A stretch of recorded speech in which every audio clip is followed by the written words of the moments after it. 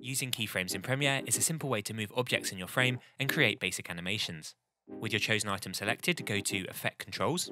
First, we need to set a keyframe for the starting point of our object, so we're going to use the position controls to move the object to our starting point, and then press the stopwatch icon to set the opening keyframe. Drag your playhead along the timeline, and now modifying the position controls to move your object will automatically set a new keyframe. We can play this back to preview the animation, and can either increase or decrease the distance between the two keyframes to speed up or slow down the animation. If you want your object to pause at certain points, after you've set a keyframe, make sure to drag the playhead along and then click the Add Remove Keyframe button to set a keyframe with the same value before dragging the playhead further and then modifying its position again. You can also use the Add Remove Keyframe button to first add a keyframe and then modify its position. If you want to remove all keyframes and start again, simply click the stopwatch and Premiere will prompt you to delete all your current keyframes.